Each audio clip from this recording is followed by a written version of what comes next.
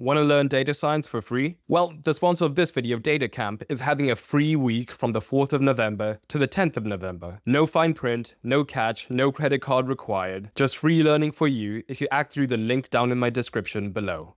Something that I've changed my mind on recently with data in general is that I used to be very much of the mindset of being a data generalist, not in terms of the skill, but in terms of the domain that you work in. Just having sort of quote unquote generic data skills. I know how to build this thing, so I can go apply these skills in finance, in the medical sector, and all of that sort of a thing. But more and more, I'm beginning to tend towards it's worth picking a domain, and a domain that you like or you think you'll get value from, and tailoring your skill set towards what that domain finds valuable. And even your personal projects, this is particularly for people who are early on, I think it's worth it to tailor your skills towards the domain that you want to get into. Oh yeah, definitely. Yeah, so that is a good point. Deep domain knowledge. Yes. Deep domain knowledge. And that is even if you are a generalist, when you start working, in any capacity, you're going to have to develop an understanding of the business that you're working in, or if you're in the civil service of the department you're working in, and you're going to have to consider, you're going to have to pick that up quickly. And actually, when I started working, because I started working for an insurance company, I had to learn insurance basically. So I think it is possible to pick up a junior job or a graduate job with low domain experience. Yeah. But the higher you go. Yeah. But actually, a lot of the first year of that job is probably going to be you getting up to speed with that domain. Yeah. And that takes a lot of effort. And it's not a great feeling having to ask somewhat basic domain questions that everyone else around you knows. True. For some people. True. I don't mind too much because I don't mind looking, not the smartest one in the room if I'm trying to learn. Yeah. But for some people, that would be a very not nice feeling. Well, yeah, but so you ask the questions you need to ask to get the job done, and you treat it like that. So you're not going to be the smartest person in the room on domain questions. Yeah. In fact, you're probably going to be the least smart person in the room on domain questions. So you've just kind of got to eat humble pie with that while you learn the domain, while you pick up. Actually, my manager was really good with this, where when I started, he set up calls with business leads in 5 or 6 different units of the business to just explain their unit of the business to me. Nice. And if you can, obviously it depends on the culture in your company, but if you can maybe ask to do some shadowing, or I have some colleagues who actually, if you think in an insurance company, a lot of the interaction with the customers happens over the phone. Yeah. So actually, some of my colleagues, when they started, they went to the call center and worked in the call center for 2 weeks. Well, they're doing sales. No, like insurance claims. Oh, okay, yeah. So so and so calls up, says, "I've pranged my car. I'd like to make a claim, please," and they go through the process. Yeah. And then they would, kind of come back from that secondment with a bit of practical knowledge. So obviously that depends on the company that you're working with. They might not do that, but actually it's a strong case that you can put to whoever your first manager is, to say, hey, can I go and meet with some of the stakeholders one-to-one or in a small group or something? It's a good look as well. And just learn their business unit. Yeah. Can I go to, can I shadow some more of your meetings. Yeah. And just so that you sort of, it's like learning a language by immersion. Yeah. Because every domain that you go into is going to have a whole bunch of its own jargon, its own abbreviations, so many abbreviations. Yeah. And you're in effect going to have to build knowledge of a new language almost. Yeah. Or at the very least a new dialect. Yeah. So just the more that you can immerse yourself in that, then the quicker that you can learn To immerse yourself in yeah the domain. mm. I think that's one of the reasons why, well, coming up, I'll post this after, but yeah, I'm making a move back into the more sporty domain. I'm already halfway in it in my current job, but because I'm now realizing the advantages of specializing in a particular area, where I do realize if I'm applying to jobs within the sports domain, because obviously I studied sports science, so just the rate of getting responses back from companies or recruiters is not even 2x, not even 5x, but if I see the same job, one's in the sports domain, one's not, I'm probably at least 10 times more likely to get a callback in that domain. That is a nice thing about data jobs, is the inherent interdisciplinarity. Yeah. So if, like us, you started off doing something else and then you come into data science, yeah, then you always have a really strong option in going into that intersection. Vertical, that domain. Yeah.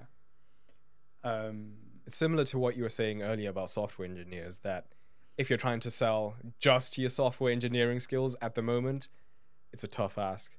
And I do think if you're trying to sell just your data science skills, you better be really, really good at just those skills. If you grew up in some bubble where you have, let's say, all you know is how to code and how to do maths, if you're not great at those, it's going to be tough to just sell those. Yeah. I suppose those people just go to the city and become quants. Yeah. But again, you have to be at that high level to do that. You can't just be... Whereas if you have strong domain knowledge anywhere, it's not that you can be a bad data professional, but you don't have to be as high a level. And also you can speak the language of the people who are hiring you. Yeah. Which is pretty handy. One of the reasons why I'm getting bigger and bigger on specialization is because of AI. I feel, and I'm curious to hear your opinion on this, I feel like if you're just a data scientist with not much domain knowledge, AI is a bigger threat to you because all you're offering is your skills and not much beyond this. This is assuming you don't have elite level OpenAI skills. But I think as somebody with domain knowledge, you could then leverage your existing technical skill plus AI to achieve a supercharged effect. So, to an extent, yes. However, I think that the nature of what data professionals do is actually sufficiently... It has an interesting mixture of objective and subjective. So, the objective is creating optimal models. The subjective is actually knowing which models to produce, how to, which targets to optimize for. Even things like which metrics to evaluate on, like, if you're doing a classification problem, like, do we want recall, precision, F1, Matthews? There's all of these different things. And because there's so many, yes, it's technically an objective STEM profession, but so much of it is these kind of small decisions. I think it's quite hard. It will be quite hard for a large language, a generative AI-based system to create particularly automated solutions. So I think that for a good while, and this is why I made that parallel between data scientists and accountants, because I think certainly for the foreseeable future, the nature, accountants used to write things on spreadsheets by hand, and it took ages, right? So that might have meant that there were more accountants back in the day. And then since the 1980s, we've had digital spreadsheets, and these allowed accountants to have a lot more productivity. But that doesn't mean that there's no accountants anymore, right? And if the business, if the business environment that facilitates allows for greater productivity, then actually eventually the productivity gains balance out the labor requirements, and you still have a viable profession with lots of people working in it. Yeah. So I'm always a bit skeptical of this idea that AI is going to come and take your job, particularly as a data professional. Like an AI might be able to handle like some basic insights analytics. Yeah. It might be able to generate, you might be able to sort of have a plain text, natural language prompt, and it will come back with a bunch of Power BI sheets. Right? That seems feasible to me. But actually creating viable enterprise machine learning models, I don't think generative AI is going to get there for a long time. I see what you mean. And also like just picking the data. See, that's why I think we're actually thinking along a similar lines, because picking the data, knowing which features to optimize for, the deeper your domain knowledge, the better more decisions you make. True. Yes, which is why I think specializing. I'm not saying if you're not a specialized data science with a domain specialized data science, your job's going to be taken. No, that's not what I'm saying. But I'm saying the domain knowledge, it does insulate you a little bit more and allow you to be supercharged, if you get what I mean. Because if all you know how is, hey, if you give me a table, I know the words to type into Python to get my target, and then to get this number, I know generally to try and optimize this number, I try to, standardize and scale the features, that sort of a thing. You're still super valuable, but I feel like having domain knowledge of, these numbers are affected by these real world factors, which is why blah, blah, blah, blah, will put you in a better position. It's good if you can have it, but I don't think it's currently necessary to have a career in the industry. I certainly not yet, and I don't. So yeah, I mean, we each come into data science with a secondary domain that we're kind of somewhat knowledgeable in, and that's great. But there are plenty of people out there who don't have that. Yeah. Who are still having good careers. Great careers. Great careers. So actually, it's not. It's a great thing to have if you have it. Yeah. But it's not the be all and end all.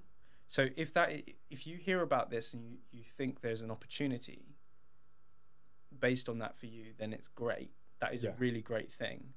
It puts you in a really competitive position for finding a job. It puts you in a great position to think of maybe your own ideas. But if you don't have that, it's not the end of the world. Oh, not at all. You can still find, particularly if you do, like, so for instance, I came out of uni and I just kind of looked for a job that was in data science. So this job comes up, machine learning engineer, insurance company. I don't know that much about insurance. I kind of know a bit about the, like, coming from a politics background, I know a bit about law. I know that there's some kind of relationship between insurance and law. You can finesse it. But I didn't actually, like, they asked me questions about insurance in the interview. I didn't really know any of them. But then, like, all of the technical questions I aced. Yeah. And then it was just a matter of, I got in there and just learn everything I needed to know. So what I will say is that it also depends on the domain. Some domains are, we just want you to be really good at your technical skills and mathematical skills. Mm. I imagine insurance sounds like one of those. But the other thing is, imagine there was you who went through that exam, right? Not knowing that domain as much. Then there's a you, exact same level of technical skills, but who just loves insurance. He loves it. Does anyone love insurance? Hey, I don't think there's anyone people loves out there, insurance. but let's say, yeah, Okay, they just had actuaries maybe. But they just had deep domain knowledge. Yeah. Is what I'm trying to say there. Yeah. I think the you with domain knowledge would have a leg up, yeah, he would have a leg up, but it's but not the be all. it's not the be all and end all. And fundamentally, Yeah, I got that job. yeah, because And now we're working on stuff which is more in the direction I actually want to go in long term. But I think the reason why I say it's not the be all and end all is that you might find that for your first job, it will be in a domain that's something you just haven't touched before. yeah, first job's different for sure. Yeah, like entry level, you know, often like job roles like junior or graduate, the expectation of domain knowledge is much lower, and that's particularly true of finance. Yeah, Definitely, but also it could be, you know, it'd be the same if you go and work for the civil service, because you might have some knowledge roughly of what the Department for Work and Pensions does, but yeah, you know, and it's not until you go and work there that you're really going to be knee deep in, you know, in the specifics. yeah, in how benefits work, for instance. I should say it's domain knowledge in my mind. It's not the cherry on top. It's the icing and the cherry, but there's still a cake underneath. So if you don't have your domain knowledge, you still have the cake. You said cake's great, but love then cake. that domain knowledge is like the icing plus the cherry. It's more important the higher up you go. So I think Yeah, I'd agree. if you want to move sideways, it's not so important. If you want to move up, Yeah, then it becomes more and more important. yeah. And don't forget to check out DataCamp through the link below to get 25% off.